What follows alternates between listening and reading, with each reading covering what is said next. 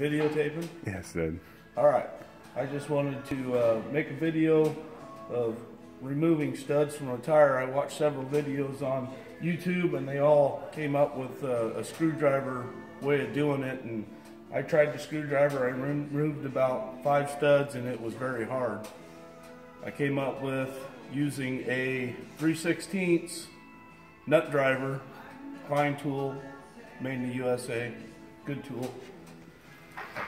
And like most of the videos, they said pre-lube, use a WD-40 or something and lube it around there. It does make it easier to get the tool in the tire, but it's very simple. You just work it down over the stud, rotate it, and pops right out.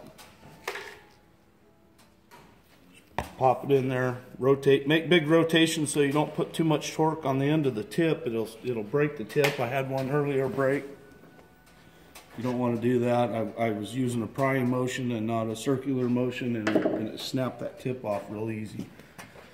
But once you get these things lubed up and center it, it pops right in.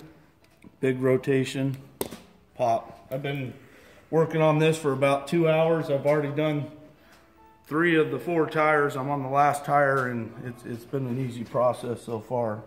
It's harder taking the tire off the truck and putting it back on than it was taking the studs out. But I hope this tip is useful. I don't know if this will work for every style of stud. This must be a 3/16 stud, so a 3/16 driver for the stud.